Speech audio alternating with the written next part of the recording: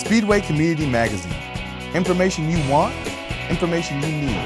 Helping you get connected, stay informed, and be a part of the community on Speedway Community Magazine.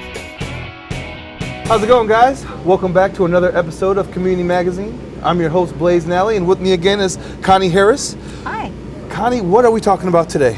Well, first we want to thank Three Brothers Pub and Grub, which is in the location of the old Books and Brews, who just hosted the Chamber Lunch, and they have a fantastic outdoor patio. So I encourage you to come it's family friendly and dogs are welcome. And they just recently opened for lunch, so we want to make sure everybody knows about that. Awesome. But what we're really here to talk about is our annual Chamber auction. Okay, so when is this? It's on Thursday, November 7th at Dallara IndyCar Factory, which is located on Main Street and Speedway.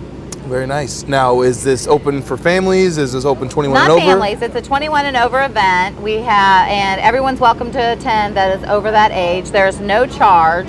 McGilvery's provides us with some great food, so we provide some snacks and food all during the evening and a cash bar. Okay, very cool. Now, what kind of items are they going to be auctioning off this year? Well, the Chamber uses this as its primary fundraiser because we do a lot of community events and programming. We really like to either have those events free or at a very low cost. So obviously that costs money. So we use the money that we raise from the Chamber to pay for that. But we have all kinds of auction items. We have gift cards for restaurants, hotel stays, electronics, if you're a race fan, we get tons of signed racing memorabilia, we get two-seater rides, just all kinds of fun things. And the gift cards for the restaurants are in Speedway, but we also get stuff like from Burger Study and St. Elmo's and Tinker Street and all those kind of things.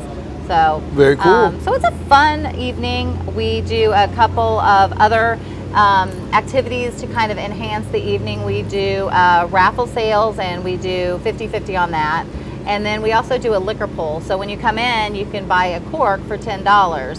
And then when we sell all the corks, you might win a $12 bottle of wine or a $50 signed bottle of Foyt wine. So that's just kind of another fun little activity why we do the event. Nice. So not just an auction, there's raffles. Right. We don't do any live auction because we want people to be able to visit and enjoy themselves and network. So it's all online, and you can bid from the event, or you can bid from the comfort of your own home. If you have a sporting event or can't make it, you can also register, peruse all the items that are on our auction list, and you can actually bid on those from your phone. So that makes it really convenient. Very easy. And I know you said the event is free, but do they have to purchase their ticket online? No, they can just show up? You can just show up at the door. Okay. Anytime between 5:30 and 7:30. You don't have to, if you win an item and you're not there, then what we do is we take all those items to B&W Plumbing, and she arranges for people that they can swing by and pick up their auction items from there. So we really make it convenient. It's a really fun event to come out and meet your neighbors, your community leaders, your business owners, and that kind of thing. So we encourage people to actually come to the event, but if you can't, it doesn't eliminate you from participating. I love it. That's how it's supposed to be. Yeah, so it's a really fun community event, and it's right before Christmas. A lot of people get really cool deals. I mean, we have coolers usually, we get cornhole games, we get really fun gift baskets like bourbon and chocolate, and a wine basket, and all kinds of fun things like that. So I love it. Just some odds and ends here and there. How cool. So Connie, what kind of dress attire should we expect to go to this? We get everything, and we welcome everything. Some people come straight from work, so they're in whatever they wear to work. Some people come from the Ball Diamonds, or if you're coaching, they just come on over. So it's not a fancy event. It's very low key, and you don't have to stay the whole time. So you can just, if you can't swing over until 7, we still want you to come, grab us some food, peruse the items, meet some people, that kind of thing. So it's really an informal event. Very cool. Where can people find more information if they want to get involved? Well, they can see on our Chamber website, we have information. We also have a Facebook event for the auction, and on the Speedway Chamber Facebook page, we'll be posting things.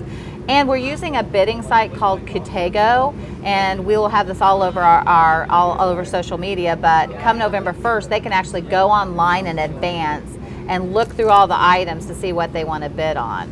And this site is really neat because say you're bidding on a $50 gift certificate to Dawson's. and you don't want to spend over $50, you can set it up to outbid everyone until it gets to 50 and it stops, and then they'll send your phone an alert. Well, how easy is that? Yeah. Cool. I mean, I was around the olden days when you had to write your bid on the paper. We've come a long way. So, yeah, it's really fun. Nice.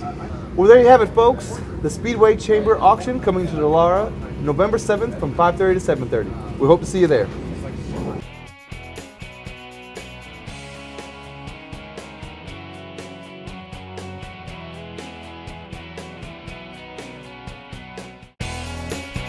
Speedway Community Magazine. Information you want, information you need. Helping you get connected, stay informed, and be a part of the community on Speedway Community Magazine.